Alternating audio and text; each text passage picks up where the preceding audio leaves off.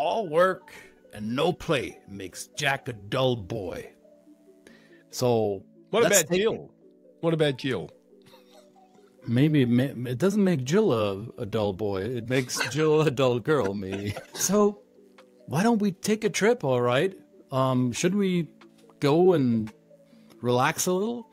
Maybe we should. And yet, a lot of us don't feel like we're getting enough time off, that we're really not kicking it back enough. And it may have something to do with where we actually work. That may very much influence how we take time off. Let's take a closer look. Welcome to Two Chaps, Many Cultures. In an increasingly globally connected world, it is vital to possess the essential skills of cultural intelligence. Listen along as we present the topics, tips and strategies you can use to develop the power of cultural understanding in your personal and professional life. Here are your hosts, Höferle and Brett Parry. Hello again, and welcome back to Two Chaps, Many Cultures, the only show on the planet where too much culture is barely enough. And we talk about where too much vacation is barely enough, if you ask me. That's another point too, yes. Welcome to the show where we talk about the business of culture and the culture of business, and today we are talking about vacations, where the origins of where you live or where you work might have something to do with the amount of vacation you take or don't take in this particular case. But before we get started, I will ask you that please subscribe, hit that bell, and listen along. Make sure that you get informed on the next episode and be a part of the conversation. So, my friend, taking a good breaks lately? I have taken a break. It was good. It was not great. It was a good break. Could have been a better break, and I'm not complaining. It was a break. And we're curious, as you ring the bell, as you subscribe to this channel and stay part of the conversation, share with us in the comments to this episode, how often do you go on vacation? Do you do it once a year, twice a year, once a decade? Do you take long breaks? Do you take short breaks? Do you take them as a solo traveler with maybe a life partner?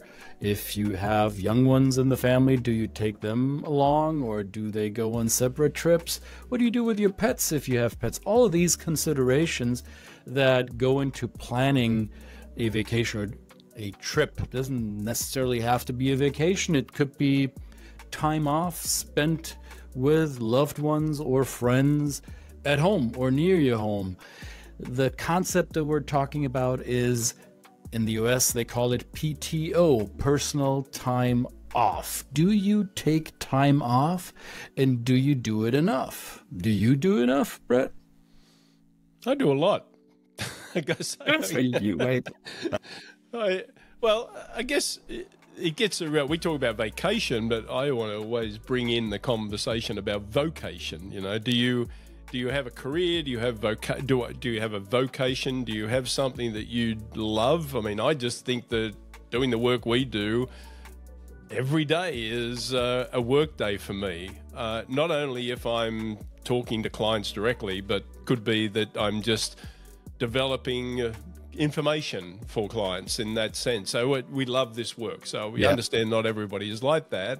And if you've got a job which especially maybe even physical, right? If you have a physical job that it puts demands physically on your body, but also something that really taxes your brain, I would like to think that what we do taxes our brain a little bit, especially me.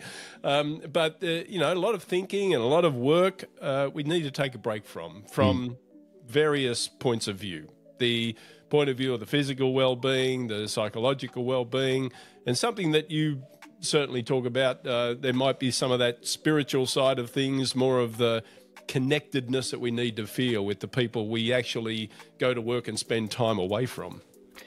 Well, while I understand that not everybody on this planet has gainful employment that is fulfilling in a spiritual way, that is actually a passion project that they have, created a meaning for themselves around it. I do recognize a lot of people have a job because it pays the bills, right?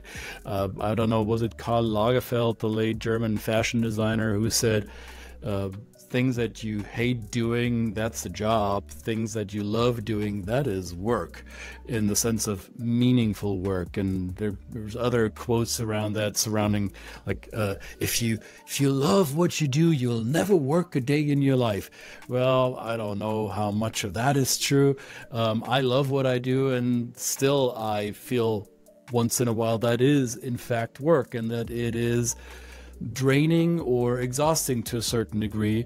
And I think in physics, anything where we put performance into, where we power into, it needs recuperation. Energy needs to be restored. You don't have an unlimited amount. That's why we have vacation, right? That's why we have personal time off. Now, we've come across some statistics, and as we're recording this, of course, this is a timeless episode. You can watch this any time of the year. As we're recording this, it's the holiday season in the northern part of our globe. And there's news articles about the statistics being published about how much time do people actually take off. And there was one particular company who is in the travel industry who has created something of what they call a vacation deprivation index or similar. I'm not quite sure about the language, but it sounded like if you're not taking enough, you feel deprived of your vacation, right? You're stripped from the privilege of recuperation. And in some countries, that feeling might be stronger than in others, because in some countries people are not used to taking a lot of time off, where in other economies, in other countries, time off is baked into the work year and is much more of a habitual thing rather than a choice. What is it like in your native country? How do people down under take vacations, and are they serious about it, or is it more of, well, let's do it? I think the hint can be found in the way that when you're working with folks from different cultures, that they show how much they want to be seen, right? How much the importance of visibility. In Australia, I guess it may have changed more recently, but I always remember it not being as hard driving to be visible in the workplace. Yes, you wanted to be seen as valuable, but not the need to be seen as dispensable or indispensable, right? So you don't want to kind of put out the feeling that if I don't go to work, then somehow people are going to forget what I do and diminish my value. That is certainly, I hope, in the business world in Australia, still prevalent. And I think that a lot of people I work with that go to Australia do, when they arrive, they see, and again, it gets back to perception, they may come from a culture where visibility and appearance and being seen all the time is important, like maybe perhaps here in the US, and therefore there's a reticence to take time off. Because that makes you kind of disappear, and out of sight, out of mind comes into play. Whereas in Australia, where we enjoy the outdoors, we have the benefit of enjoying the outdoors to a greater degree, and we really like our time with our families and things like that. And our workplace, the social contract with the society also, because healthcare isn't really tied to your job as much. Those kind of support networks are not tied to the job. Maybe there's a little bit of a subconscious feeling that I'm going to really make sure that I take my vacation. And there's also a lot more vacation allowed in Australia. So very quickly after being employed, and on an ongoing basis, in a very short period of time, you accrue additional leave. Like how many work days or how many vacation days do you get in Australia per year? Well, I remember, very quickly you got a full month's paid vacation. Yeah. It was something that was just baked in. Like you said, that's the thing that's baked into it. And then pretty soon, a lot of jobs historically had this after 10 years, you got long service leave, which would tack on another whole month at a time. Oh, wow. And then more, and it was a reward for the commitment and the loyalty to the company that they said, let's throw you some more paid vacation and off you go, right? And there wasn't that importance that you had to be there. There seemed to be more of a support network. Of course, it was different when I came to the US as a business person. I found people were even you could offer them all of that vacation, but there was no way they were going to take it.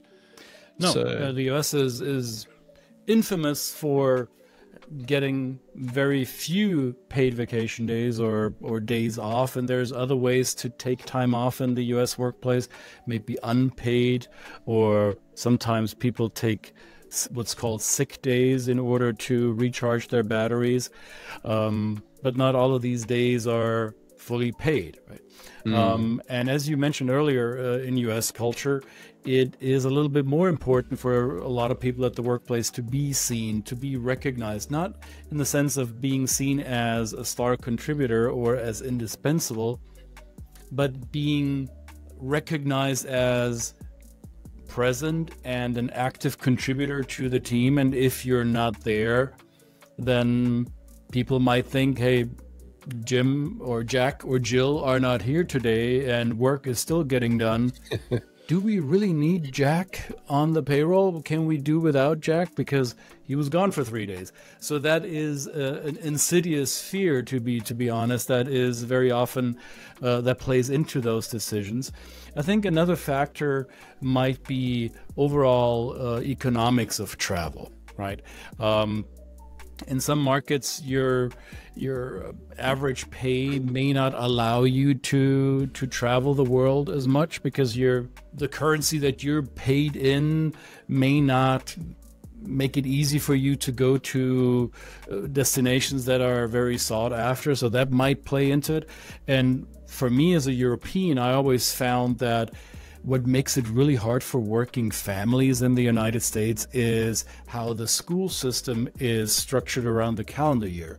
Whereas in Europe, a lot of countries, the school year is broken up into multiple pieces with short vacation breaks, like a week or maybe 2 weeks for the children or students. And then there's longer breaks in the summer. There's even a break in the winter around certain holidays. And in the US, the bulk of the vacation time for students is the 10 to 12 weeks in the summer. So if that happens for most states in the United States at around the same time of year, you can't just send 100 million working Americans on vacation at the same time. That simply doesn't work. So all of these are social and economic and also cultural factors that play into that decision making, right? yeah. That's a good reminder too, because the school year in Australia is much longer. The main summer break really only lasts about 6 weeks. It's not a long break. Yep. In comparison, but there is more opportunity during the year. So during even the winter months, there's opportunities. So the employers can share or employees can share the load of taking vacations and things like that. Yeah, for sure. So I just think as a manager going to a new culture, if you are, one of the things you really have to kind of do research in is what is the attitude around vacations. And of course, as you mentioned, in some European countries, taking time off is sacrosanct. You know, there is sometimes laws that are in place that prohibit anybody from the employer's place from contacting people when they're on vacation, and that can sometimes cause some stress. Of course, if you're trying to, if you think that person's got information that they might that is needed, but there's another thing is that visibility that we see in the US, where people can kind of silo their information and they can keep it to themselves. In Europe, may not exist so much. There is more of an open, shared environment where people are willing to kind of, because for their own well-being, they don't want to be called on vacation, right? They don't want to be called and checked in on vacation. They want to be able to just give fellow workers the stuff and be off on their beach and sit there and drink their cocktails unimpeded. And I find it interesting because we work with global professionals, Brett and I, and when I contact people via email, the out-of-office responders I get often tell me, one, which country they're from, and two, the home country nationality of their employer, right? So if they work for a Europe-based company, their out-of-office autoresponder emails often clearly state that the email is not going to be forwarded into that individual's inbox until that very date. And if you have an urgent request before that, here are 3 different names, phone numbers, emails that you can contact, right? So that is a very more distributed knowledge base or contact base. And then I get autoresponder saying, well, I'm out of the office. In urgent cases, call my cell phone, right? So that still leaves the back door open for being contacted, even though I dedicated time off for myself.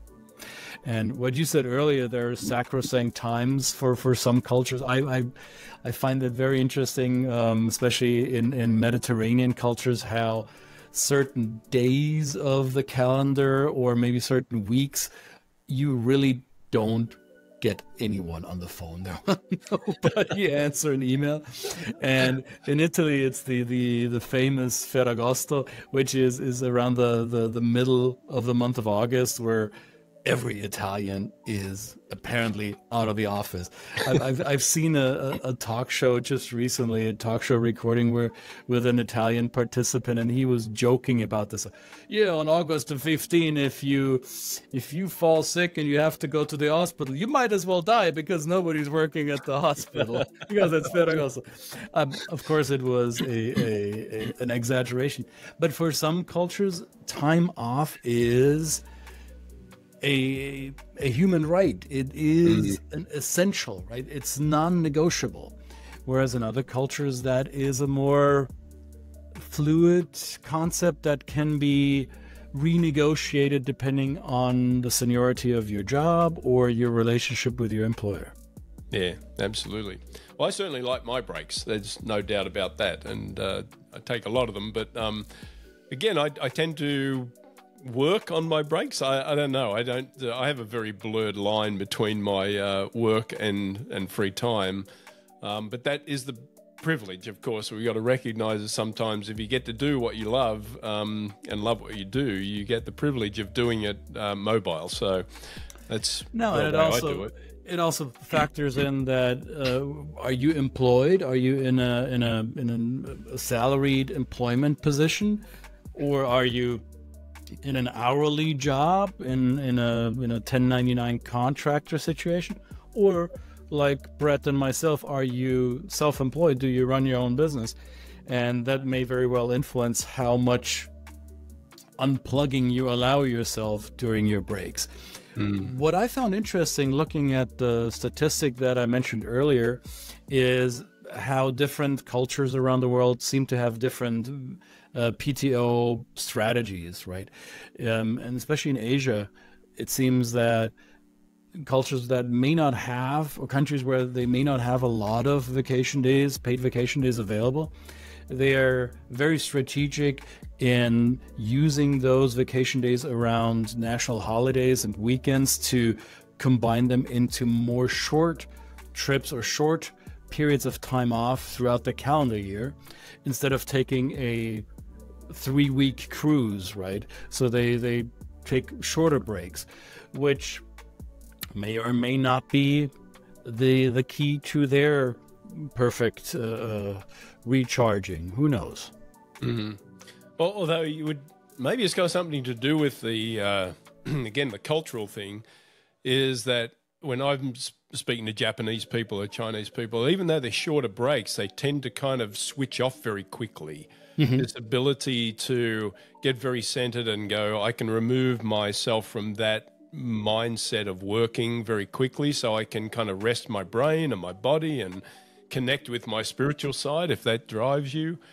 And perhaps there is a bit of a resistance or an inability to do it in a culture like the US, where you tend to be, maybe that kind of worry, am I being missed? Am I not being missed, which is even worse? And so there is that kind of buffer that is longer, that to really rest, they don't really have the access to that kind of period of rest, because they're not taking long vacations here, but they might think that they're taking longer vacations, a week or 2 weeks, but it's still a few days for your mind to switch off. It does. And I think some of it also is, and that's a cultural factor, is how do we view our production time, no matter what you do for work, right? How are you productive, creating value, and how are you enjoying your life? The often quoted work-life balance, right? If I'm not a huge fan of that terminology, because I think it can't be descriptive. Everybody needs to find their own balance and see what works for them. But I think in different cultures, there is the self-image and the self-worth that people feel is more determined on their job, and in other cultures it's more determined on other factors.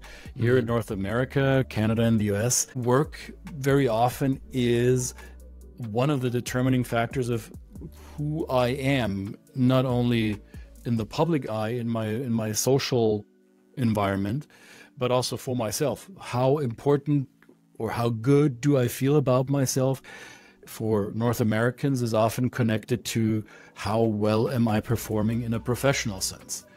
If you talk to people from Brazil or from Greece, they will give you a different answer. They will tell you that, yes, work is part of that, and also my personal relationships, my family, my constant growth outside of work, whether it be travel for relaxation or travel for learning new things, meeting new cultures, eating different foods, and exploring history, architecture, societies of different places. That is also part of who I am. The memories that I collect during my lifetime make me the person that I am. So self-image and identity are different in different cultures, and I think that also plays into how important do we make personal time off, and that reflects in how much time people spend on vacations. That brings in the word of ascription. We use this in our work to say, how do different cultures identify individually? And I often use this phrase when I'm working with professionals that are going off on their first international assignment, and I'd say, "Welcome to the club," and they kind of not want to know what club that is, and I say, "Well, the club of expatriatism. It is a club, and FC Expat." That's right, and it's not an exclusive club. Plenty of people get to do it. And obviously we're working with people that are doing it by choice. There's obviously a great deal of the population in the world that are moved involuntarily through conflict or other happenings. But in our case, we're talking about people like this, and I use that term, and then I'm kind of bringing in that conversation about, now you identify with a certain group of people that perhaps are now exploring the world. And it's got less to do with your job. You might find your job becomes less important to you now that you open your eyes and you broaden your horizons in the excitement and the possibilities of connecting with different cultures. And it sounds a bit woo-woo. It gets into the realm of, but I truly believe it myself. It's kind of like I would rather collect airline miles, not for the sake of saying I've got a lot of airline miles, but to say that I'm collecting them because I'm going and exploring new horizons. Yeah, and whether or not you fly to your destination, or you ride your bike, or you walk, or you just move yourself from the bed to the couch, or whether you drive yourself. I was reminded of this recently. I read a headline in the German news because in Germany we have different states or different administrative subdivisions of the country that have different vacation times, so they stagger the school vacations from north to south, so not that the whole country has vacation at the same time. in an attempt to take the pressure off the travel infrastructure, road infrastructure. And yet we still have traffic jams around the main holiday season.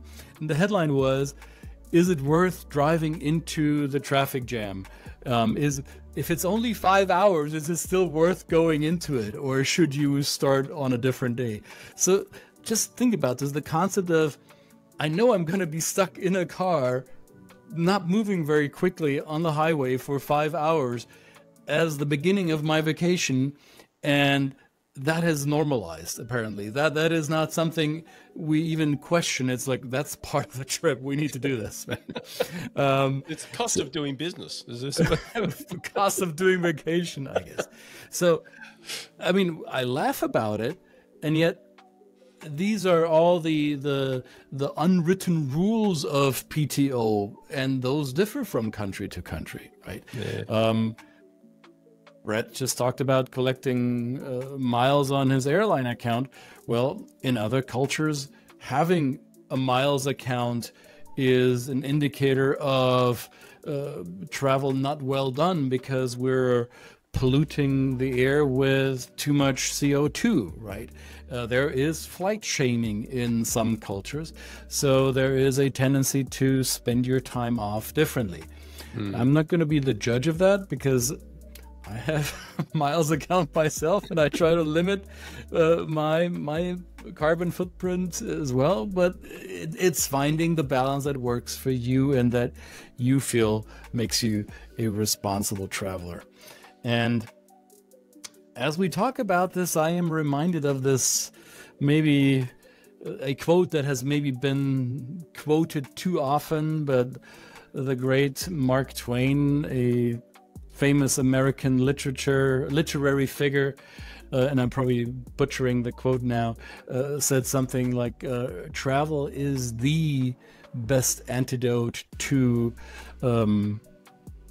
xenophobia and to ignorance and to disrespecting other cultures. So only the traveler will be able to see the world through different eyes, because only at home are you one of them. Once you go outside of your own little bubble, or if you're a fish that is choosing to swim outside of your pond into a different body of water, that's when you learn the most, when you're confronted with difference and when you are challenged to use your brain a little differently than when you're surrounded by everybody that is the same.